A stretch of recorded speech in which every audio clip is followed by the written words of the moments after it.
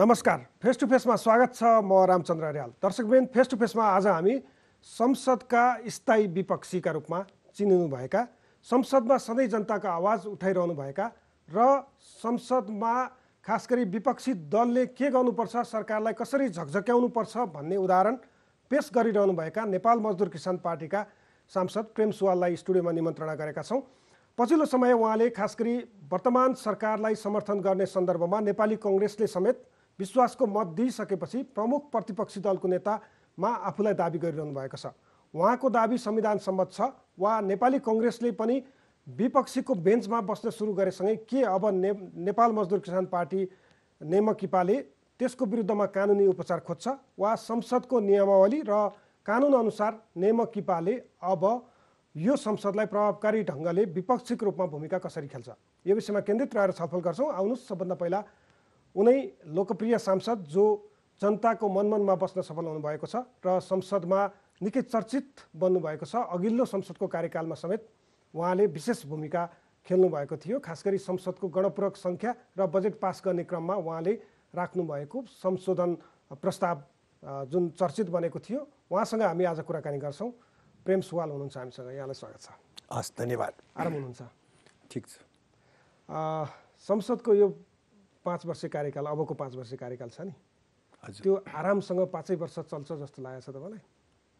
अब यो निर्वाचन गठबन्धन, यो सत्ता गठबन्धन, यो असैद्धान्तिक, सिद्धान्तहीन, यो जसरी भए पनि निर्वाचन जित्ने अनि जसरी भए पनि सिंहदरबार कब्जा गर्ने र पद र पैसासँग जोडिएको गठबन्धन भएको हुनाले यो कुनै पनि बेला भत्किने सम्भावना छ। यो गठबन्धन स्वार्थ नमिलेकाहरू, व्यक्तिगत स्वार्थकोमा केन्द्रित भएकाहरू भएको हुनाले कुनै पनि बेला यो गठबन्धन भत्किने सम्भावना छ। यो देश र जनताको हितमा निर्वाचन गठबन्धन पनि बनेको होइन, यो सत्ता गठबन्धन पनि बनेको होइन। र निर्वाचनमा एकले अर्कोलाई एकदमै तिखो खण्डन गरेका पार्टीहरू निर्वाचन लगतै सत्ताको लागि फेरि मिले। त्यसकारण प्रतिगमन तत्कालै सच्ची हो। हजुर, त्यसकारण यो गठबन्धन त्यति लामो जाँदैन। जस्तो पहिलो संसद बैठक पुस 25 देखि आजसम्मको मितिमा आइपुग्दाखेरि संसदीय गतिविधि तपाईँले हेरिरहनु भएको छ नि भित्र बसेर, त्यो गतिविधि चाहिँ कतिको सुखद देखिया छ? मैले अघि भने नि, अब संसदलाई हामीले सरकारको रबर स्ट्याम्प बनाउनु हुँदैन भनेर हिजो पनि बोलेको हो र अहिलेसम्म त्यही हुने चिन्ता छ। रबर स्ट्याम्प, सरकारको रबर स्ट्याम्प संसद भनेको सरकारको एजेन्डा पास गराउने। जस्तो प्रधानमन्त्रीलाई विश्वासको मत चाहियो भने अब नेपाली कङ्ग्रेस समेत हुन्छ भनेर गइदियो। देश र जनताको बारे त्यहाँ उठेकै छैन। जस्तो दार्चुलामा महाकाली नदी मिचेर भारतले तटबन्ध उठायो, त्यसबेलै सरकार गठनको कुरा थियो काठमाडौँमा। एकजना कवि अर्जुन पराजुलीले लेख्नुभयो नि, सिंहदरबार कब्जा गर्न सरकारमा जाने पार्टीहरूका पुरुष सांसदहरू टछाट मछाट गर्दैछन् भने उता दार्चुलामा नेपालको सीमा सुरक्षा गर्न नेपाली महिलाहरू गुलेली बोकेर लड्दैछन् भनेर। देशको स्थिति यही हो। देशको चिन्ता चाहिँ राष्ट्रियताको सवालमा, हजुर हैन, देशको समृद्धि दिने सवालमा, विकासको सवालमा बोल्दैनन्, सत्ताका लागि एक ठाउँमा आइपुग्छन्। हजुर, त्यही हो। सरकार त्यो रबर स्ट्याम्प बन्छ संसद। हजुर, त्यही हो। त्यसको विरुद्धमा तपाईँ एकजना, हामी चाहिँ त्यस्तो बनाउनु हुँदैन र संसद भनेको सरकारलाई जनताप्रति काम गराउन जिम्मेवार बनाउने ठाउँ हो र संसद जनताप्रति जिम्मेवार, सरकार संसदप्रति जिम्मेवार हुनुपर्छ र संसदले सरकारलाई रासायनिक मल किन नल्याएको किसानलाई सोध्नुपर्छ, त्यो सरकारलाई निर्देशन दिनुपर्छ तत्काल मल ल्याउनु भनेर। त्यस्तै दाल चामल तरकारी भारतबाट किन्न लगाउनु कि नेपालमा उत्पादन गर्ने, सरकारलाई तत्काल भन्नुपर्छ। अहिले सरकारको काम के हो? जताततै डोजर चलाएर बाटो खन्ने। डोजर चलाएर बाटो खन्ने होइन, कृषिलाई ध्यान दिने हो। दाल चामल तरकारी भारतबाट ल्याएर देश अगाडि बढ्दैन। युवालाई देशमा काम दिने हो। 70-80 लाख दिनको 2500-3000 युवालाई विदेश पठाउने वैदेशिक रोजगारीमा। त्यसको लागि राजधानी विभागमा लाइन राख्ने, नेपालको विकास गर्न लाइन राख्ने हो। अर्काको देशमा पहिलो निर्णय हुन्छ राजधानी विकासको लाइन, विभागको लाइन चाहिँ व्यवस्थित गराउने। यो गलत हो। देशमा रोजगारी दिने मन्त्री परिषदको पहिलो निर्णय हुनुपर्ने। त्यसकारण प्रधानमन्त्री मन्त्रीहरूमा यो जानकारी छैन र भए पनि बुझ पचाएको र अथवा कसैले निर्देशित गरेको हुनाले जसले निर्देशन दिए त्यही काम गर्दैछन् सरकारमा जानेहरू। अब तपाईँ यिनै आवाज उठाउनुहुन्छ यो संसदमा? हजुर, हामी यही उठाउँछौँ। तपाईँले त कता कता प्रमुख प्रतिपक्षी दलको नेता चाहिँ अब प्रेम सुवाल हो, नेपाल मजदुर किसान पार्टी हो, संसदको 10औं नम्बरसम्मका दलहरूले चाहिँ विश्वासको मत दिएका छन् प्रधानमन्त्री पुष्पकमल दाहाल प्रचण्डलाई। 11औं नम्बरको दल नेमकिपा हो, त्यसको नेता म हुँ, म प्रमुख प्रतिपक्षी दलको नेता भनेर भन्नुभएको पनि सुनियो नि। हजुर, यो तपाईँले त्यत्तिकै भन्नुभयो कि कुनै आधारसहित भन्नु? यो कानुनले बोलेको हो, हामीले बोल्ने होइन, कानुन बोल्छ। यो संसदले नै बनाएको सङ्घीय संसदका पदाधिकारी तथा सदस्यहरूको पारिश्रमिक र सुविधा सम्बन्धी ऐन 2073 को दफा 2 को ङको 4 मा छ। ङको 4 दफा 2 को ङको 4 मा यसरी लेखिएको छ, मन्त्री परिषद गठन गर्ने वा मन्त्री परिषद गठन गर्न समर्थन गर्ने। मन्त्री परिषद गठन गर्ने चाहिँ माओवादी भयो।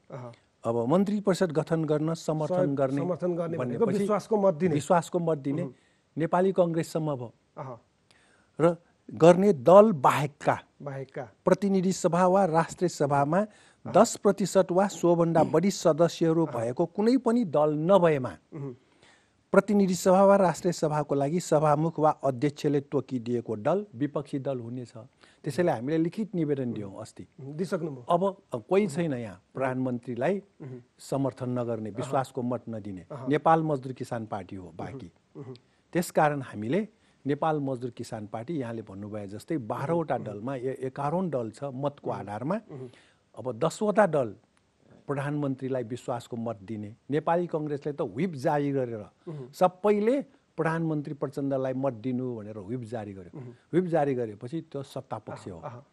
त्यसकारण अब कानुनले बोलेको यही कानुनले बोलेको नेपाल मजदुर किसान पार्टी विपक्षी दल हो। त्यो काम चाहिँ सभामुखले लेखेर दिनुपर्ने, तोकिदिनु पर्ने रहेछ। त्यो तोकेर दिनु होला भनेर त्यो नियमावलीमा निवेदन पनि दियौँ। 10 सांसद वा 10% नभएको खण्डमा सभामुखले तोकेको दल हुने भनेर भनिएको छ। 11औं दल हामीले नेपाली कांग्रेस विपक्षी दलको बेन्चमा बसेको त तपाईँले देखिसक्नु। हजुर हो हैन? अब के कांग्रेसको विरुद्धमा कानुनी उपचारमा जानुहुन्छ? यो त नेपाली कांग्रेसको बल मिसाइ हो नि कि नेपाली कांग्रेसले तत्काल प्रधानमन्त्री प्रचण्डलाई दिएको विश्वासको मत फिर्ता लिनुपर्छ कि उसले आफूलाई प्रमुख विपक्षी दल भनेर दाबी गर्न छोड्नुपर्छ। यो त कानुन नमाने, संसदले बनाएको कानुन संसदभित्र कार्यान्वयन हुँदैन भने देशभित्र के होला? यो त सानालाई मात्र कानुन लाग्ने हो। अख्तियार पनि त्यही गर्छ, साना माछालाई मात्र थुन्ने र जसलाई थुन्नुपर्ने उनीहरू मन्त्री सांसद। अनि यो देशमा कानुनी भनेपछि यदि तपाईँको दललाई नेपाल मजदुर किसान पार्टीलाई र नेपाल मजदुर किसान पार्टीको संसदीय दलको नेताको हैसियतले तपाईँलाई हैन यो कानुनले त्यही प्रतिपक्षी दलको नेता संसदका सभामुखले तपाईँले दिएको जुन चिठी दिनुभएको छ हैन, माग गर्नुभएको छ, त्यो अनुसार निर्णय गर्नु भएन भने तपाईँहरू आवाज मात्रै उठाउनुहुन्छ कि उपचार? अब हिजोसम्म हामीले ज्येष्ठ सदस्यलाई यो निवेदन दियौँ। अब आज भर्खरै शपथ ग्रहण भयो सभामुख, नयाँ सभामुख हिजो निर्वाचित भएर। अब हामी नयाँ सभामुखसँग अब त उहाँ त अब पूर्ण सभामुख भयो, ज्येष्ठ सदस्य हुनु भएन। अब संसदबाट निर्वाचित सभामुख हो। अब हामी निर्वाचित सभामुखसँग यही दफा अनुसार आग्रह गर्छौँ र हामीलाई विश्वास छ संसदको नेता सभामुखले यो सर्वोच्च अदालत जान नपर्ने गरी यो कानुन अनुसार प्रमुख विपक्षी दल नेपाल मजदुर किसान पार्टी हो भनेर तोकिदिनु हुनेछ र प्रधानमन्त्रीलाई विश्वासको मत दिने नेपाली कांग्रेस प्रमुख विपक्षी दल हुन सक्दैन। यदि उहाँले तोक्नु भएन भने हामीले विश्वास गर्नु पर्यो। किन भन्दाखेरि सबै राजनीतिक विश्लेषकहरू जस्तो अब डाक्टर सुन्दरमणि दीक्षित, वरिष्ठ अधिवक्ता भीमार्जुन आचार्य र अब प्राध्यापक लोकराज बराल, उहाँहरू सबैले नेपाली कांग्रेसले प्रधानमन्त्री प्रचण्डलाई विश्वासको मत दिनु भएपछि अब प्रमुख विपक्षी दल हुनै सक्दैन र उहाँहरूले स्पष्टै भन्नुभएको छ। डाक्टर सुन्दरमणि दीक्षितले पनि अब प्रमुख विपक्षी दल नेपाल मजदुर किसान पार्टी हो भनेर स्पष्टै भन्नुभएको छ। र अब संसद राजनीतिक विश्लेषकहरूलाई थाहा भएको कुरो संसदको सभामुखलाई त जरुर थाहा हुन्छ। हामी कतै जान नपर्ने गरी अहिले नवनिर्वाचित सभामुखले यो प्रमुख विपक्षी दल नेपाल मजदुर किसान पार्टीलाई टोकिदिने काम गर्नुहुनेछ भन्ने तपाईहरुलाई विश्वास छ? एकदमै विश्वास छ। जस्तो सभामुखको निर्वाचन प्रक्रियामा तपाईहरु तटस्थ बस्नुभयो हैन? हजुर हो। संसदको सभामुख त सबैको साझा हुन्छ। हजुर। किन तटस्थ बस्नुभयो? अब हामीले सभामुख दुईटा पार्टीको त्यहाँ उम्मेदवारी हो, नेपाली कांग्रेसको र अनि यता सत्ता गठबन्धनबाट एमालेको। हजुर। हामीले दुवै उम्मेदवार सभामुखका उम्मेदवारहरूको बीचमा हामीले राखेका थियौँ। सभामुख भनेको तटस्थ हुनुपर्छ, पार्टीको कार्यकर्ता जस्तो बन्नु हुँदैन। सभामुख आफैले हिजोका दिनमा आफ्नो निर्वाचन क्षेत्रमा विकास योजना माग्नलाई मन्त्रीलाई भन्ने, मैले मेरो क्षेत्रमा पनि विकास राखिदिनु पर्यो मन्त्रीज्यू भनेर। त्यसरी सभामुख चाहिँ मन्त्रीको पछाडि लाग्ने होइन र आफ्नो पार्टी सरकारमा सत्ता गठबन्धनबाट मलाई जिताएको, त्यसैले म सत्ता गठबन्धनले जे भन्छ त्यही गर्छु भनेर रबर स्ट्याम्प संसदलाई बनाउनेतिर लाग्नु हुँदैन। यस विषय सभामुखका उम्मेदवारहरूलाई बोल्न दिनुपर्छ र सभामुखका उम्मेदवारहरूले हामी जित्यौँ भने, अब दुईजनामध्ये एउटा त जित्ने नै हो संसदका सदस्यहरूको मतले, हामी जित्यौँ भने सरकारलाई रासायनिक मल किन नल्याएको तत्काल हामी निर्देशन गर्छौँ संसदबाट पास गराएर, त्यो भन्न लगाउनु पर्छ। जनजीविकाको सवालमा उहाँहरुको प्रतिबद्धता त्यो आउनुपर्छ। सरकारलाई त निर्देशन दिन पाउँछ सभामुखले संसदको अनुमति लिएर। त्यो कामको देश र जनताको विषय उहाँहरूलाई बोल्न दिनुपर्छ भनेर हामीले त्यहाँ आवाज उठायौँ। हाम्रो विषय सम्बोधन भएन। सम्बोधन हामीले त अरू पनि उठाएको, जस्तो कोशी गण्डक, माथिल्लो कर्णाली, महाकाली, यी सम्झौताहरू गरेर नेपालको नदीनाला भारतलाई दिने काम भयो। महाकाली त भर्खर 53 सालमा सुगौली सन्धिमा महाकाली नदी सिँगै भारतको गुन्जी कुटीका नेपालीहरूले त्यस बेला सुगौली सन्धिपछि बेलायतको अधिकारी भारतमा बस्ने जे आडमलाई पत्र लेखेर हामी कताको हो भनेर सोद्धाखेरि त्यो बेलायतको भारतमा बस्ने अधिकारीले महाकाली नदी पश्चिम मात्र भारत हो भनेर भनेपछि त महाकाली नदी सिँगै हाम्रो हो। तर महाकाली सन्धिमा के लेख्यो? महाकाली नदीको अधिकांश भाग नेपाल भारतको साझा हुनेछ भनेर हाम्रो अधिकार गुम्ने सन्धि महाकाली सन्धि हो। त्यो सन्धि खारेज गर्नुपर्छ भनेर हामीले यस्ता विषय पनि सभामुखले सरकारलाई निर्देशन दिनुपर्छ। जो जित्नु भए पनि तपाईहरुबाट यो विषय यहाँ आउनु पर्यो भनेर हामीले हिजै त्यहाँ उठाएका थियौँ। तर हाम्रो विषय कसैबाट सम्बोधन भएन। त्यसपछि हामी तटस्थ बस्यौँ। अब हामी सभामुखको निर्वाचनमा तटस्थ बस्ने, विपक्षी दलको नेताको निवेदन दिने, यो स्वाय त मिल्यो? विपक्षी दल प्रमुख प्रतिपक्षी दलको नेता चाहिँ हजुर हामी चाहियो भनेर माग्ने होइन। त्यो त सभामुखको मत दिएपछि प्रधानमन्त्रीको मत दिनेको मात्र प्रधानमन्त्री हुँदैन। संसदमा विपक्षी दल, यो बेलायतको संसदीय व्यवस्था भारत हुँदै नेपाल पसेको हो, त्यहाँ त विपक्षी दल हुनै पर्छ। नेपाली कांग्रेसले त्यो छोडेको हुनाले हामीले कानुनले हामीलाई त्यो जिम्मेवारी दिएकोले त्यो जिम्मेवारी हामीले वहन गर्ने हो। हिजो पनि हामीले विपक्षी बहुदलीय लोकतान्त्रिक व्यवस्थाको हजुर त्यो त स्पष्ट पूर्ण कार्यान्वयनका लागि विपक्षी दल त्यो मत दिएको नदिएकोमा हुन्न। जस्तो निर्वाचनमा त कुन पार्टीलाई नेपाली जनताले मत दियो, जो सरकारमा गयो सबै नेपाली जनता त्यो सरकारको हो त। उसले त मलाई मत नदिने नेपाली जनता तँलाई भनेर त रिस फेर्न पाइँदैन। त्यस्तै संसदमा पनि त्यही हो। र सभामुखमा निर्वाचित भएपछि अब सबै सदस्यहरूको संरक्षित सभामुख हो। हामी पनि निर्वाचित मत नदिए पनि हामी सभामुखलाई संसदको नेता मान्छौँ। ठिक छ, सभामुखमा त तपाईहरु तटस्थ बस्नुभयो, तपाईहरुको एजेन्डामा कसैले सहमति जनाएन, त्यसकारण तपाईहरु तटस्थ बस्नुभयो। हजुर। प्रधानमन्त्रीमा यहाँ मान्छेहरूले हेरेका छन् कि नेपाल मजदुर किसान पार्टी कम्युनिस्ट पार्टी हजुर हैन, नेपालको पुरानो कम्युनिस्ट पार्टी मध्येको एउटा कम्युनिस्ट पार्टी हजुर, कुनै न कुनै रूपमा प्रचण्डले हिजो राजनीति सुरु गर्दाको र तपाईहरुले हिजो राजनीति सुरु गर्दाको आस्था त नजिक छ। कम्युनिस्ट पार्टीको सरकार बन्न लाग्दाखेरि नेमकिपाले असहयोग गर्यो भन्ने आरोप छ नि, त्यसलाई चाहिँ के भन्नुहुन्छ? अब कम्युनिस्ट प्रचण्डजीले कम्युनिस्ट पार्टीमा कुन आदर्श लिएर लाग्नुभयो, हामीसँगै लागेको होइन, उहाँ अलग पार्टीबाट हो। र हामीले बुझेको कम्युनिस्ट भनेको त्यो देशभक्त हुन्छ कम्युनिस्ट। जस्तो भारतले दार्चुलामा हाम्रो महाकाली नदी मिचेर नेपालतर्फ पानीको धार फर्काएर त्यहाँ ढुङ्गाको पर्खाल बनाएपछि सरकारले त्यसलाई भट्काउनुपर्छ। हाम्रो देशभक्ति भावना पनि त्यही हो। कालापानीमा रहेको भारतीय सेना फिर्ता पठाउनुपर्छ। लिम्पियाडोरा नेपालको नक्सामा छ, त्यहाँ हाम्रो प्रशासन र राजनीतिक उपस्थिति छैन, त्यहाँका जनतालाई सदरमुकाममा आएर मत खसाल्नु भनेको छ। त्यहीँ बुथ राखिदिनु पर्यो, त्यहीँ प्रहरी प्रशासन पठाउनु पर्यो। कम्युनिस्टहरूको देशभक्ति भनेको त्यो हो हामीले बुझेको। अब उहाँहरू प्रधानमन्त्री 4 पटक माओवादी, एमाले 5 पटक हैन, उहाँहरूले यो व्यवहार त देखाउनु भएन। त्यसपछि कम्युनिस्ट भनेको राज्यको स्वामित्वमा उत्पादन र वितरण गर्छ कम्युनिस्टले। अहिले त नेपाली कङ्ग्रेसले 48 सालपछि संस्थान निजीकरण गरिदियो, त्यसैलाई समर्थन गरिदियो एमाले माओवादीले पनि। अब कागज कारखानै बिक्री गरिदिएपछि सस्तोमा अहिले खरबौँ रुपियाँको कागज नेपालमा विदेशबाट आयात हुन्छ, खरिद गरिन्छ। त्यसकारण यो राष्ट्रवादी यो मिलेन। कम्युनिस्ट हो भने नेपाली कङ्ग्रेसले गलत गरेको बाटोलाई सच्याउनु पर्छ। तपाईहरुले समर्थन गरेर, उहाँहरूलाई समर्थन गरेर गलतबाट सच्याउने मौका दिए भए हुन्थ्यो होला नि त।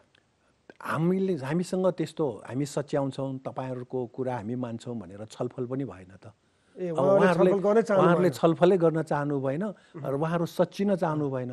त्यसैले हामीले 48 सालपछि तपाईलाई विश्वासको मत दिनुस् भनेर कुनै आग्रह गरिएन। एमालेको व्यवहार 48 सालपछि हामीले हेर्यौँ, माओवादीको यो 63 सालपछि हेर्यौँ। त्यसकारण हामीले भन्यौँ एमाले र माओवादी भनेको भाइ काङ्ग्रेस हो। हामीलाई औपचारिकता पुरा गर्न त्यहाँ संसद बैठकभित्र प्रधानमन्त्रीको लागि मत दिनु पर्यो, सभामुखको लागि मत दिनु पर्यो भन्ने आएको थियो। तर पार्टीगत तहमा म त पार्टीको एउटा कार्यकर्ता नै हुँ, म त प्रतिनिधि सभाको सदस्य हुँ, तर पार्टी छ त मेरो, मलाई सबै निर्देशन दिने पार्टी छ। पार्टीको तहमा यस्ता विषय छलफल हुनु पर्यो। देश र जनताको हितमा हामीले विषय राख्छौँ, त्यसमा उहाँहरूले सम्बोधन गर्नुपर्छ। हामी व्यक्तिगत आफ्नो हितको लागि, फाइदाको लागि हामी केही राख्दैनौँ, अहिलेसम्म भनेकै छैन। हामीले खोप विश्वविद्यालय विधेयक पारित गरिदिनु पर्यो भनेका छौँ। देशभरिका विद्यार्थी पढाउने, अन्तर्राष्ट्रिय विद्यार्थीलाई ल्याएर पढाउने हो।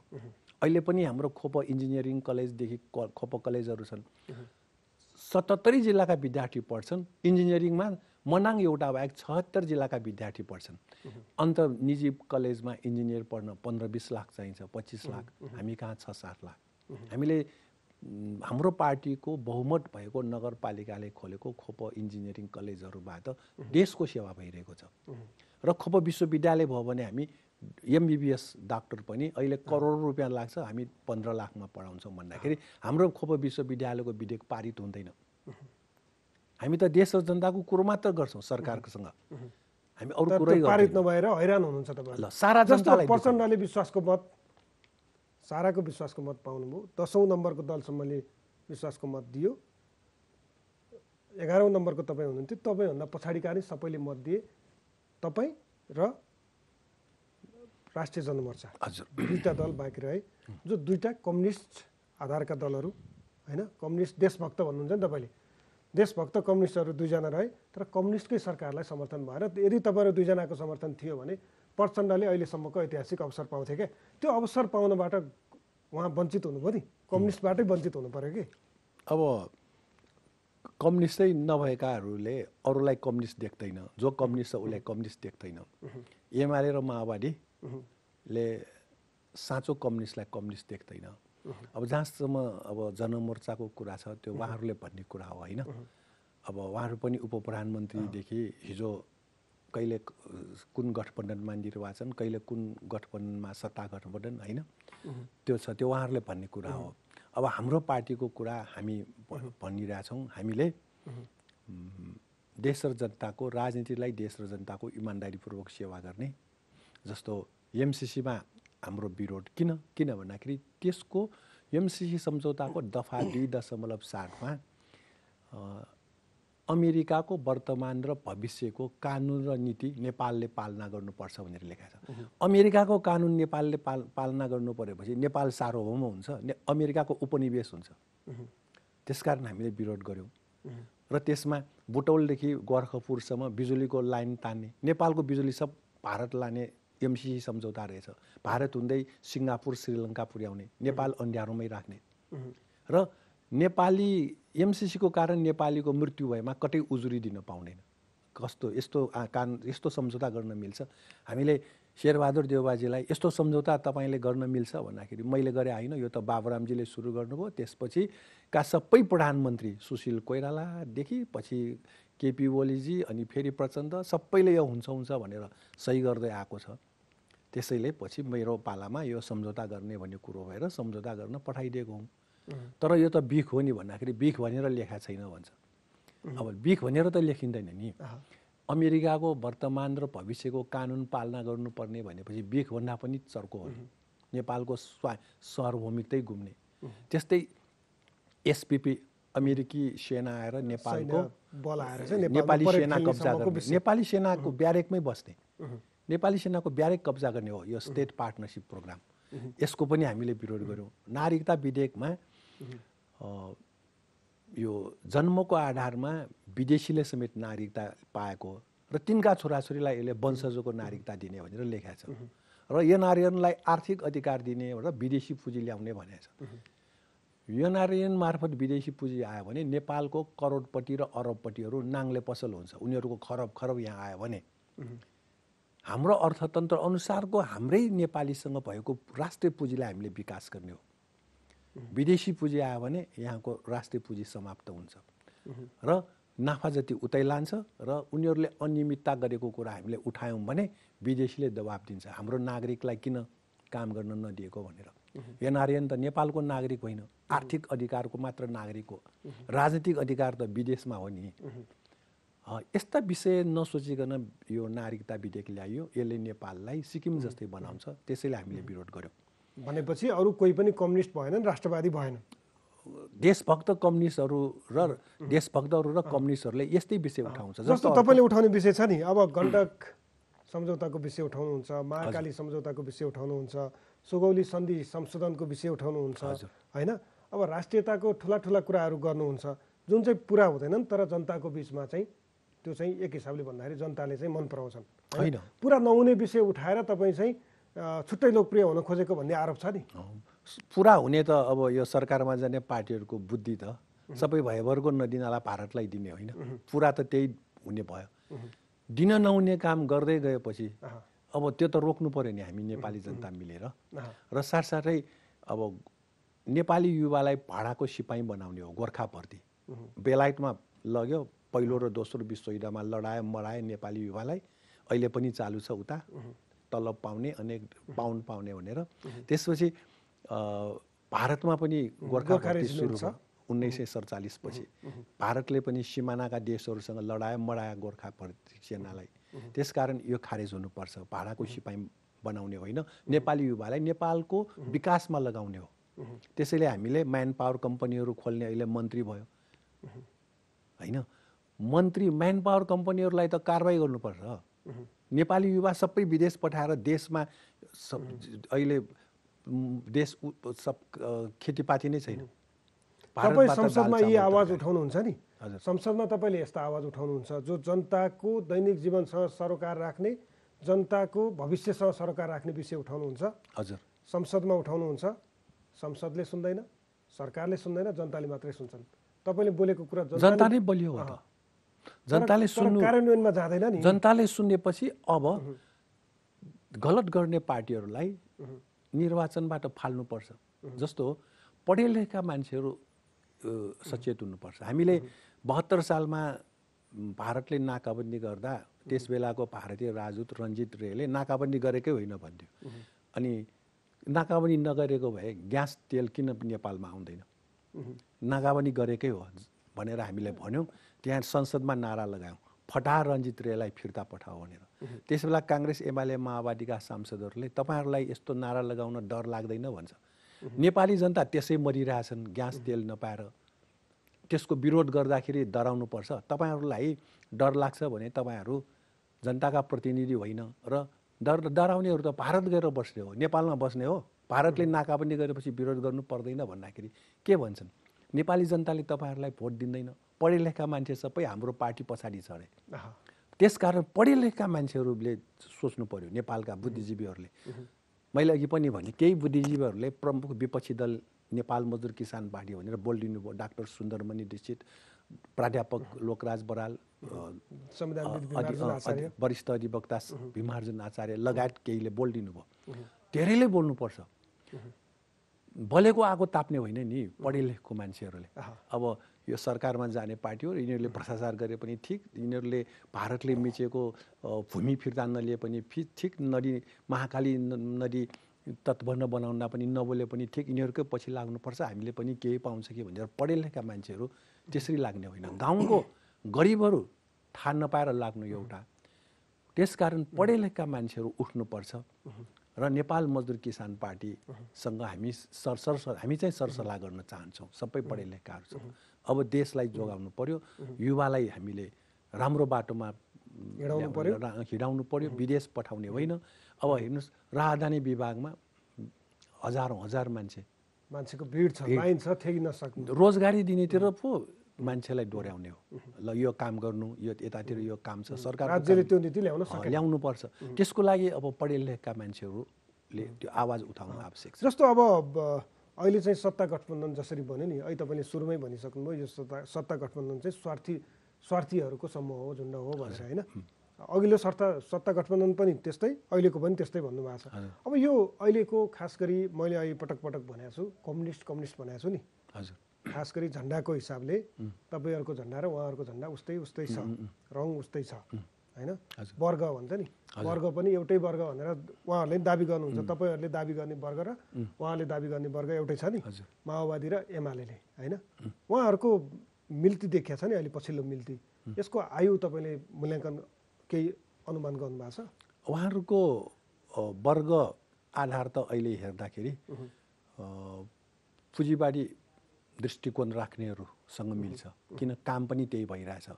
सामान्य मजदुर किसानहरूको हित त हेरेको देखिएन र उहाँहरूको कहिले मिल्ती हुन्छ, कहिले बिग्रिन्छ होइन, भएकै हो त।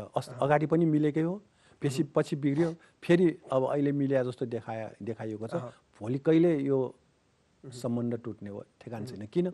पुँजीवादी पार्टीहरूको स्वार्थको टकराउ हुन्छ, लडाइँ हुन्छ। देश र जनताको विषयमा हुँदैन। कसले पद पाउने, को नेता हुने, त्यस्तोमा चाहिँ विवाद हुन्छ। को प्रधानमन्त्री हुने, पालै खाने नभए, यस्ता विषयहरू त्यहाँ टकराउ हुन्छ, लडाइँ। भनेपछि ओली र प्रचण्ड बिचको यो सहकार्य लामो जाला जस्तो तपाईँलाई लागेको छैन?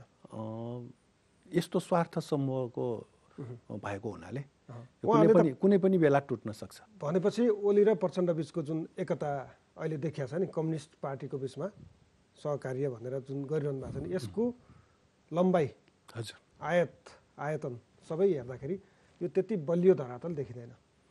अब यसमा त राजावादीहरू पनि जोडिएकै छ यो गठबन्धनमा, र अरू पार्टीहरू, अब नयाँ पार्टीहरू पनि जोडिएकै छ। यो हिसाबले यो कम्युनिस्टहरूको मात्र होइन, यो त सट्टा भागबन्दामा जोडिएकाहरूको गठबन्धन हो। सङ्घीयता विरोधीहरू पनि छन्, हजुर, राजतन्त्रको नारा लाउनेहरू पनि छन्, गणतन्त्रका लागि टाउको फुटाउनेहरू पनि छन्, हजुर, होइन? सङ्घीयता तत्काल खारेज गर भन्नेहरू र सङ्घीयताको विषयमा मौन रहेका दलहरू पनि एकै ठाउँमा छन्। त्यही त। अब यो मन्त्री पद पाउने भएको हुनाले, उप प्रधानमन्त्री खान पाउने हुनाले मात्रै यो गठबन्धन बनायो हो। यो उप प्रधानमन्त्रीको लावा लस्कर छ नि, हजुर, यसलाई कसरी हेरिन्छ, कसरी हेर्नु भएको छ? त्यो त आवश्यकता थियो, त्यो त मन्त्री नै हो, खालि अलिकति भट्टा बढी पाउने रहेछ, काम त उही हो। खास प्रधानमन्त्री नै यो मुख्य हो यसमा, प्रधानमन्त्रीय प्रणालीमा। यो उप प्रधानमन्त्री भनेको त नेमकी पाले प्रमुख प्रतिपक्षी दलको नेता भने जस्तै होला। होइन, त्यो प्रमुख विपक्षी दलको नेता र उप प्रधानमन्त्री आकाश जमिनै फरक छ।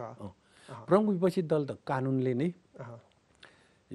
संसदीय व्यवस्थामा हुनुपर्छ र प्रमुख विपक्षी दलले त्यहाँ बोल्दाखेरि अलिक समय बढी पाउने, देश र जनताका विषय बढी राख्न पाउने र सेवा सुविधा त तपाईलाई त त्यसमा लोभ छैन, तर पाउने त हामीले त अलि बोल्न पाउला भन्ने नै हो। देश र जनताको विषय 3 मिनेट भन्नुभन्दा अलि समय बढी आउँछ। भन्छ कि भन्ने मात्रै। हजुर, त्यही हो।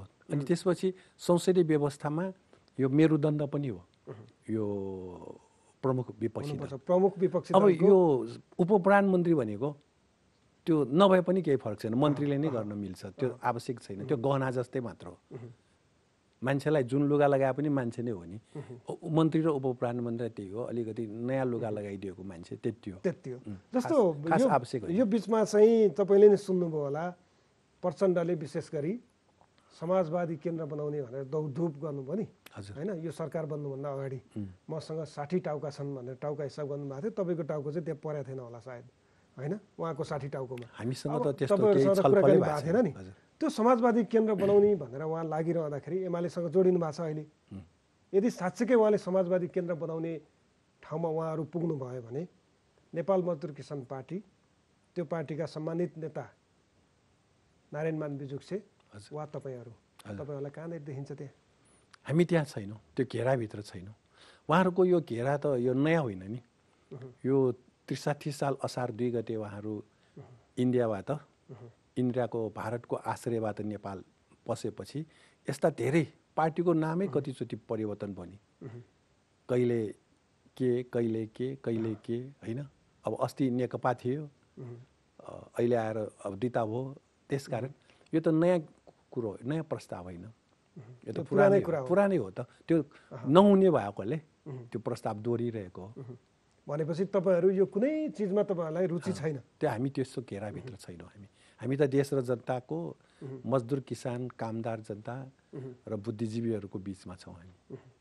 जस्तो अब यो राष्ट्रपतिको विषय उठिरहेछ नि, तपाईँ त अब हेरिरहनु भएको छ, संसदमा सुनिरहनु भएको छ, देखिरहनु भएको छ। एमाले अध्यक्षले अस्ति सभामुखको चयन भइसकेपछि उहाँले बाहिर बोल्ने क्रममा के भन्नुभयो भने राष्ट्रपति नेकपा एमाले जसलाई प्रस्ताव गर्छ त्यो राष्ट्रिय सहमतिको राष्ट्रपति हुन्छ भन्नुभयो नि। हुन्छ त्यही हो उनी। अब उहाँहरूको यो सत्ता गठबन्धनमा के समझदारी भयो सबै कुरो हामी त्यहाँ भित्र नरहेकोले थाहा छैन। अब पत्र पत्रिकामा आएको त प्रधानमन्त्री प्रचण्डले पाएपछि सभामुख र राष्ट्रपति एमाले पाउने, अरू उपराष्ट्रपति र उपसभामुखहरू सत्ता गठबन्धनकै अरू पार्टीले पाउने भन्ने पत्र पत्रिकामा आएको हो। अब भित्री कुरा हामीलाई स्पष्ट थाहा छैन। यो प्रचण्डले भनिरहनु भएको छ नि, अस्ति तपाईँलाई त बोलाएनन् होला? हजुर, बालवाटार बैठकमा बोलाएको थियो, बोलाएन। राष्ट्रपतिमा राष्ट्रिय सहमति भन्ने शब्द प्रयोग गर्नुभएको छ क्या प्रधानमन्त्रीले, त्यो भने के होला? अब प्रचण्डजीले त संसदमा अस्ति मैले सुनेअनुसार 60 सालदेखि सहमति र सहकार्यमा काम भइरहेको। 60 साल भनेको कस्तो घटना भन्दाखेरि भारतले काङ्ग्रेस राजा र राणालाई मिलाइदिएको, भारतको त्यहाँ साक्षी बसेर। अब सहमति र सहकार्य 60 सालदेखि हुँदै आएको भनेपछि अहिलेसम्मकोमा भारत साक्षी छ भने हो त्यो प्रचण्डजीको भनाइ। त्यसरी बुझ्नुपर्छ।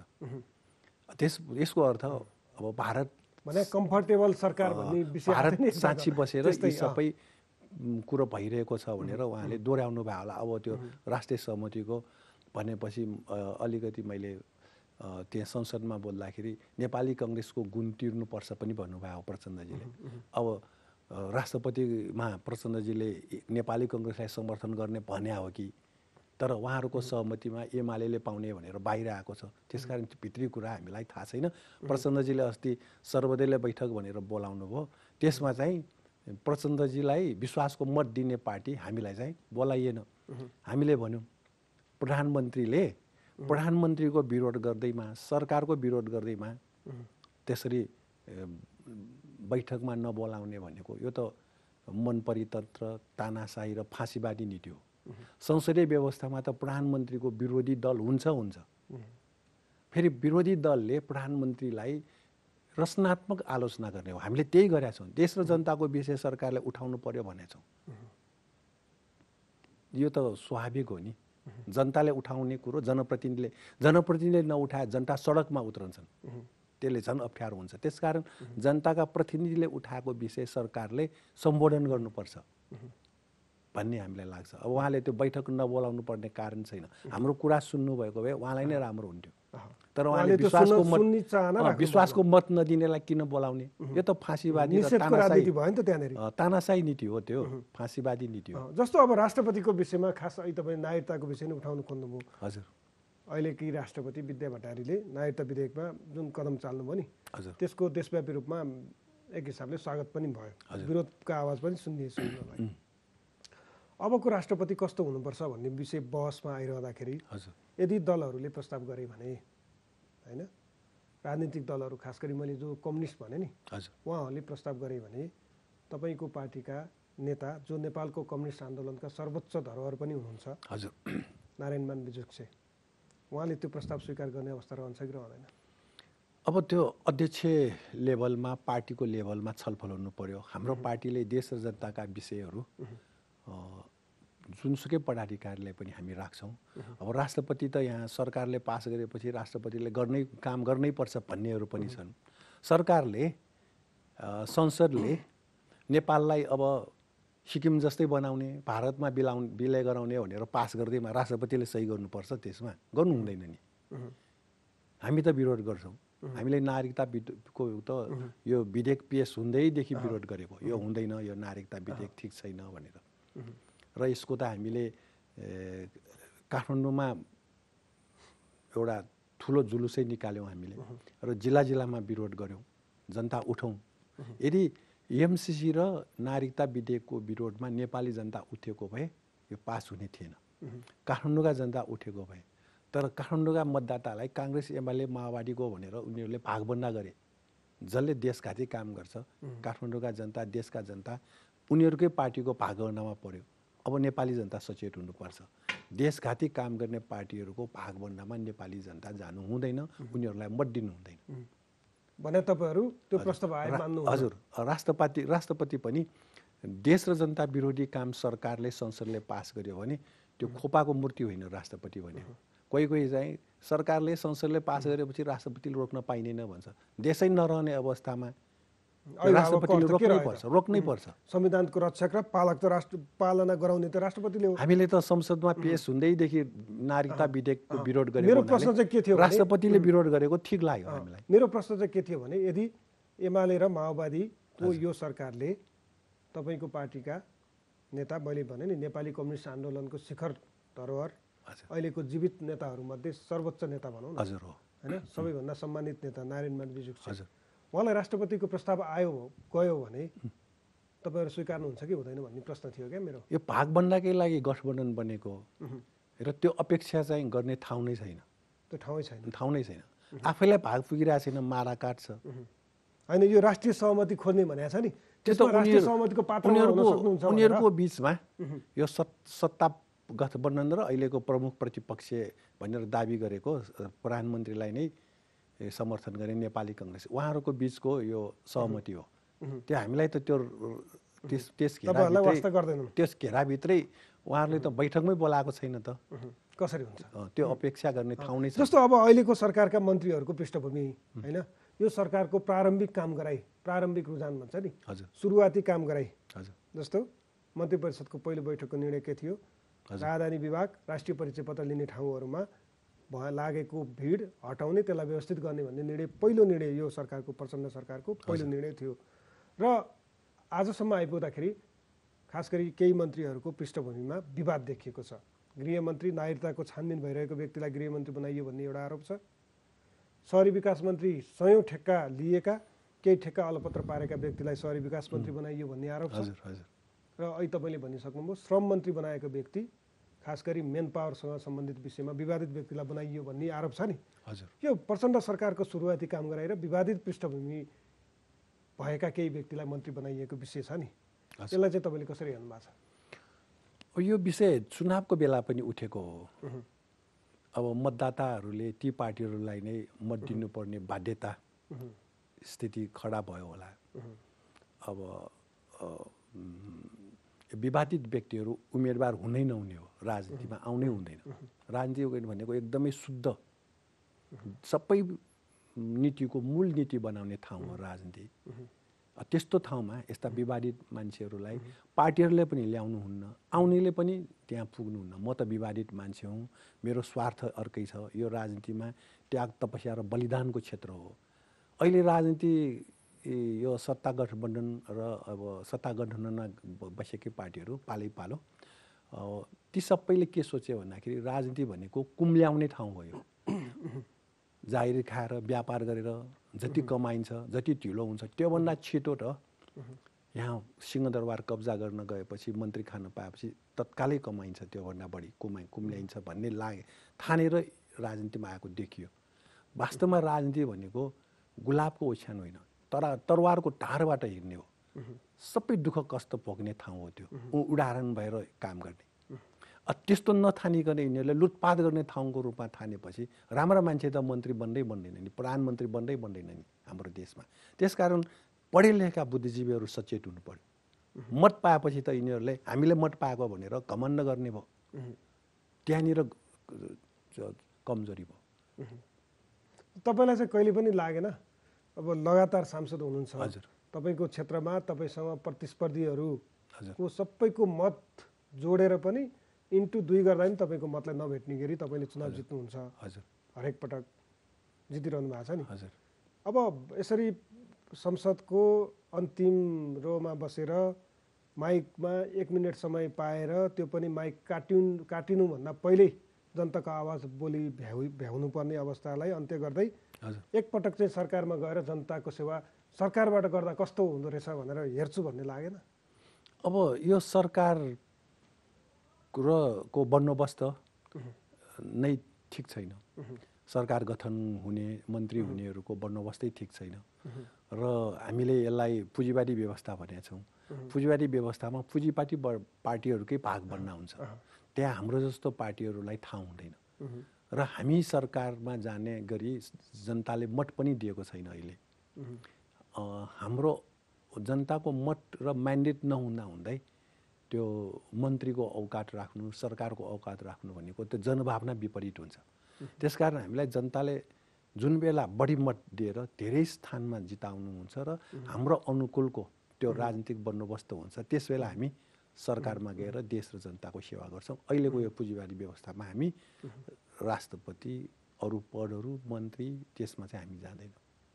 लाग्नुहुन्न त्यो त जनताको मत म्यान्डेटै होइन नि अहिले। तपाईँले अहिले भने जस्तो क्या हाम्रो पार्टीलाई यदि जनताले अनुमति दिए भने हजुर राज्य चलाउनका लागि हैन, राष्ट्रपति हुने हैसियत दिए भने, प्रधानमन्त्री हुने हैसियत दिए भने, मन्त्री हुने हैसियत दिए भने भन्नुभयो नि, त्यो हैसियत प्राप्त हुने गरी तपाईँहरू कहिले अगाडि बढ्नुहुन्छ? हामी अहिले त्यही बाटोमा छौँ। यो राजनीतिक यात्रा भनेको 2-4 वर्ष 10-20 वर्षमा होइन, 6 महिना पार्टी मैले ठुलो बनाएँ, यो राजनीतिक यात्रा नै होइन। कसैले दाबी गर्छ भने त्यो राजनीतिक यात्रा होइन, त्यो कसैबाट बल प्राप्त भएको हो। त्यस्तो राजनीतिक पार्टी टिक्न पनि टिक्दैन, त्यसले देश र जनताको सेवा पनि गर्दैन र धेरै पुराना पार्टीहरू पनि त्यस्तै बल प्राप्त हो, त्यस्ता पुराना विचारकाहरूबाट बल प्राप्त हो र उनीहरू जतिपटक सरकारमा गए पनि देश यस्तै हुन्छ, जनताको स्थिति यही हुन्छ। त्यसकारण तपाईँहरू त जस्तो अब 48 सालमा जुम्लामा पनि जित्नुभयो, हजुर, 56 सालमा दैलेखमा पनि जित्नुभयो क्यारे? हजुर हो, होइन? 51मा दैलेख जुम्ला दुईटै ठाउँमा जित्नुभयो, काठमाडौँ भक्तपुरको दुईटै निर्वाचन क्षेत्र जित्नुभयो होइन। 4 जना सांसद हुनुहुन्थ्यो। संविधान सभामा पहिलो संविधान सभामा समानुपातिकतर्फ र दोस्रो संविधान सभामा पनि हामी समानुपातिकमा र प्रत्यक्षमै आउनु भएको थियो। भक्तपुरको एउटा क्षेत्र 2 नम्बर क्षेत्र चाहिँ कहिले जित्नुहुन्छ कहिले हार्नुहुन्छ त्यो अवस्थामा तपाईँहरू हुनुहुन्छ। पछिल्ला 2 निर्वाचन चाहिँ तपाईँहरू त्यहाँ पराजित हुनुभएको छ, भक्तपुर 1मा मात्रै सीमित हुनुहुन्छ। अब त्यो दिशामा चाहिँ तपाईँहरू कहिले पुग्नुहुन्छ त? सङ्गठन भक्तपुरभन्दा बाहिर नेमकिपाको देशव्यापी सङ्गठन छ तर मत छैन नि। अब मत दिनेहरूको पनि त्यो सचेतता चाहिन्छ। अहिले नेपालमा 13% जनतालाई मत बेच्न बाध्य पारिएको भनेर अस्ति एकजना विश्लेषकले लेख्नु भएको छ। मतै बेच्न बाध्य पार्ने हाम्रा साथीहरू 58 जिल्लामा उम्मेदवार हुनुभयो। उहाँहरू घोषणापत्र लिएर जानुहुँदा तपाईँहरूलाई यो कागज मात्र दिएर हुन्छ? घोषणापत्रलाई कागज मात्र ठान्नु त भएन नि, तर जनताको स्तर त त्यो हो। अनि अरू पार्टीले के गर्छ भनेर भन्दा अरू पार्टीले त पैसा दिन्छ, तपाईँहरूले यो कागज मात्र दिएर तपाईँहरूको मत आउँदैन रे। त्यसकारण जनतालाई अहिलेसम्म 48 सालपछि बहुदल आएपछि मत लिने पार्टीहरूले राजनीतिक विषय नै नबताइकन, घोषणापत्रका विषय नबताइकन पैसा दिएर मत लिएको भन्ने पुष्टि भयो नि। त्यसकारण यदि स्वच्छ निर्वाचन भएको भए, पैसा नबाँडेको भए, भोज नखुवाइएको भए, राजनीतिक रूपले जनताको मत लिने काम मात्र गरेको भए निर्वाचनको तस्बिर फेरिन्थ्यो र हाम्रा धेरै ठाउँमा हाम्रा साथीहरूको निर्वाचित हुने स्थिति थियो। अब आगामी दिनमा त्यो स्थिति आउँछ कि आउँदैन? जबसम्म यिनीहरूले पैसा खर्च गर्छ त्यस बेलासम्म त्यो स्थिति गाह्रो हुन्छ। किन पढे लेखेका मान्छेलाई पनि यिनीहरूले लोभमा फसाएको देखियो नि। त्यो भक्तपुरमा चाहिँ तपाईँहरूले के त्यस्तो के गर्नु भएको छ? हामीले त मैले भने नि मत भने नि भक्तपुर नगरपालिकाको निर्वाचनमा हेरौँ होइन, त्यो निर्वाचनमा त मतको काउन्टिङ गर्दाखेरि सबैको जोड्दाखेरि 5,000 पुग्दैन, तपाईँको उम्मेदवारको 31,000 भोट आएको छ होइन। अब अहिलेको संसदीय निर्वाचनमा तपाईँकै मत परिणाम हेरौँ होइन, त्यो जनता, भक्तपुरका जनता तपाईँहरूप्रति त्यति धेरै आकर्षित हुने गरी तपाईँहरूले त्यहाँभित्र चाहिँ गर्नुभएको छ कि? हामीले 18-19 सालदेखि नै हाम्रो पार्टीका अग्रजहरूले कामदार वर्गकै जस्तो मोयानी हक, किसानहरूको मोयानी हक आन्दोलन, भरपाई आन्दोलन, बाली काट्ने आन्दोलन, त्यसपछि यो त्यस बेलाको पञ्चायती सहकारी संस्थामा हुने भ्रष्टाचार विरोधी आन्दोलन र अनि नगरपालिकाले गर्ने काम, त्यस बेलाको पञ्चायतभित्रै गएर पनि आर्थिक अनुशासनमा बसेर मितव्ययी ढङ्गले जनताको सहभागितामा पारदर्शी रूपमा हामीले त्यस बेलाको बजेटलाई भ्याउने काम हामीले गर्दै आएको हो। र पछि देशमा अब भारतले सुस्ता अतिक्रमण 22 सालमा गर्यो, त्यसको विरोध नेपाल मजदुर किसान पार्टीले हो। नेपालमा सुस्तामाथिको अतिक्रमणको विरोध र 1964-65 मा अमेरिकाले भियतनाममा आक्रमण गर्यो, त्यसको विरोध हाम्रो पार्टीले गर्यो। र अहिले आएर यो असमान सन्धि सम्झौता सबैको विरोध हामीले गरिरहेका छौँ। र जोत्नेलाई जमिन, तराईमा यो विरोधको मात्रै मत हो त त्यो होइन, हामीले देश र जनताको विषय उठायौँ र देश र जनताको विषय उठाउने भनेको नेपाल मजदुर किसान पार्टी हो भनेर कतिपय जिल्लाका जनताले बुझे, त्यही अनुसार हामीलाई मत प्राप्त भएछ। अझै यो बुझाउन बाँकी छ। अब यो एउटा युग लाग्छ यस्तो बुझाउन। जस्तो एमसीसी कोही ठिक छ भन्छ, अझै मैले अघि पनि उल्लेख गरेँ, दफा 2.7 मा अमेरिकी कानुन र नीति पालना गर्नुपर्ने लेखिएको छ। नेपाली मृत्यु भएमा कतै उजुरी दिन पाउँदैन भनेर लेखेको छ। र नेपालको बिजुली भारत हुँदै कहाँ लाने कुरो छ। मेरो प्रश्न चाहिँ के थियो भने भक्तपुरको त्यो क्षेत्रमा देशव्यापी रूपमा चुनाव हुन्छ नि, सबै ठाउँमा प्रतिस्पर्धा हुन्छ क्या, तर तपाईँको क्षेत्रमा चाहिँ प्रतिस्पर्धा नै हुँदैन नि। अब प्रतिस्पर्धा छ त्यहाँ पनि अब सबै पार्टीहरूले उम्मेदवार उठ्नु नै प्रतिस्पर्धा हो होइन। मतमा त आउनु पर्यो नि, सबैको आएको छ, सङ्ख्या त निकै तल र माथि हुन्छ। त्यो त्यसरी चाहिँ काम चाहिँ के भएको छ भने क्या होइन, मैले भर्खरै भने नि हामीले त्यस्तो काम गरेका छौँ। जनताकै विषय उठाएको हुनाले जनताले मत दिएको, जनताले अत्याधिक मत दिएको। देशको बारे उठायौँ, सिमाना सुरक्षा, सार्वभौमिकता रक्षा। यो त भक्तपुरमा बसे पनि, इलाममा बसे पनि, महाकालीमा बसे पनि देशको सिमाना सुरक्षा र सार्वभौमिकता रक्षा त सबै नेपालीको सरकारको विषय हो। युवालाई नेपालमै रोजगारी दिने सबैको साझा विषय, यी विषय पनि उठाउँछ। हामी अन्तिममा छौँ। जस्तो अब तपाईँ जनताको बिचमा गइरहनु भएको छ होइन, जनताको घर घरमा तपाईँ पनि, अरू सांसदहरू म यसरी गएको छु भन्छन् नि, तपाईँ नि त्यसै गरी गइरहनु भएको होला हजुर होइन। जनता चाहिँ यो अहिलेको जुन विकास प्रक्रिया, विकास प्रणाली छ नि होइन, यो मन्त्रीको तोकादेशको चलन अझै पनि कायम छ। सङ्घीय प्रणालीमा हामी गएका छौँ। एक कोइल पाइपको लागि चाहिँ सङ्घीय सांसदको, सङ्घीय मन्त्रीको चाहिँ सिफारिस अझै पनि चाहिने अवस्था छ। यो विकास प्रक्रिया र अहिलेको मोडललाई चाहिँ जनताले कसरी हेरेका छन्, के भन्छन् तपाईँका जनता? अब संसद सदस्यले त तोक आदेश लगाउने होइन, संसद सदस्यले संसदमा बोल्ने हो। त्यो बोलेको विषय मन्त्रीले सम्बोधन गर्ने हो। हाम्रो देशमा अब सरकारमा जाने पार्टीहरूले आफ्नो लेटर प्याड बनाएर फलानालाई नियुक्ति दिइदिनु भनेर मन्त्रीलाई लेख्ने रहेछ, आफ्नै पार्टीको मन्त्री भनेर, अनि यो योजना राखिदिनु भनेर। त्यसरी होइन, संसदमा संसदको सदस्यले बोल्ने हो। सबैलाई रोजगारी दिनु, विकास सन्तुलित गर्नु। जस्तो काठमाडौँमा मात्र विकास गर्ने होइन नि, देश सबैतिर भ्याउनु पर्यो। यहाँ काठमाडौँमा अहिले यो धुवाँ धुलो, प्रदूषण, खानेपानीको समस्या, फोहोर मैलाको समस्या छ। यसले यहाँका मान्छेमा फोक्सोको रोग, क्यान्सर, त्यसपछि हृदयघात, किडनी अनि एलर्जी। यो काठमाडौँ उपत्यका भनेको यसको खानी हो यी रोगहरू। अहिले सडक जाम छ, कति मान्छेलाई 10 मिनटको बाटो 2 घन्टा लाग्छ। सबै मान्छेलाई सबैतिर देश 77 जिल्लामा बस्ने उपयुक्त ठाउँ बनाइदिएको भए हामीले त सांसद र मन्त्रीहरूलाई पनि भन्यौँ, तपाईँहरू काठमाडौँमा घर जग्गा जोड्नेतिर नलाग्नुहोस्, आफ्नो निर्वाचन क्षेत्रमा सडक बनाउनुहोस्, अस्पताल बनाउनुहोस्, कलेज खोल्नुहोस्, विद्यालय बनाउनुहोस् र त्यही बजार विकास गरेर त्यही घर बनाएर तपाईँहरू आफ्नो मतदाताको वरिपरि बस्नुहोस् भन्दाखेरि उहाँहरूलाई चित्त बुझ्दैन। अनि उहाँहरू संसद सदस्य र मन्त्रीहरूलाई यहाँ घर बनाएपछि सचिव र अरू हाकिमले बनाउँछ अनि उसको कार्यकर्ताहरूले बनाउँछ। सबैलाई काठमाडौँमा घर चाहिन्छ। अहिले हेर्नुहोस् काठमाडौँ सास फेर्न गाह्रो, केही विपद पर्यो भने लुक्ने ठाउँ छैन, नदीको किनाराहरू अतिक्रमण छ, वन जङ्गल अतिक्रमण छ, सार्वजनिक चौर अतिक्रमण छ। अस्ति धोबी खोलाको आयो, नौरो पनि खाइरहेछन् भने कुन खोलाको के छ, टुकुचा मासियो भनेको छ। अब खुला मञ्चमा अन्डरग्राउन्ड बनाउने कुरा आएको छ। हेर्नुहोस् यहाँ त जे गरे पनि पुग्दैन। घर भट्काएर सडक चौडा गरेको बाबुरामजीको पालामा अहिले फेरि सडक जाम। बाबुरामजीले त्यो गर्न नहुने काम गरेको हो नि। घर भट्काएर सडक चौडा गर्ने होइन, नयाँ नयाँ सहर जिल्ला जिल्लामा विकास गर्ने हो, त्यही मान्छेलाई राख्ने हो। भयभरको मान्छे, नेपालभरको मान्छे, बाबुरामजी आफै काठमाडौँ बस्नुहुन्छ अनि यहाँको सडक घर भट्काएर सडक चौडा गरेर हुन्छ? त्यो त हुँदैन नि।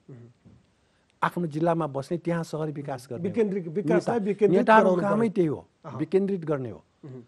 त्यो गर्न अहिले सकेन। अहिले त्यो गर्नै नहुने काम भइरहेको हो र त्यसको विरुद्धमा तपाईँ निरन्तर संसदमा आवाज हामी त देशको सन्तुलित विकास गर्नेमै हाम्रो आवाज हो। हस्, यहाँलाई समय समाजको लागि धन्यवाद। हस्, धन्यवाद। उहाँ हुनुहुन्थ्यो नेपाल मजदुर किसान पार्टीका सांसद प्रेम सुवाल। उहाँसँग हामीले खास गरी प्रमुख प्रतिपक्षी दलको नेतामा उहाँको दाबीका आधारहरू के हुन् र वर्तमान सरकारको धरातललाई उहाँहरूले कसरी हेर्नु भएको छ, यो विषयमा केन्द्रित रहेर छलफल गऱ्यौँ। आजलाई फेस टु फेस यति। हिमालय टेलिभिजन हेर्दै रहनुहोला।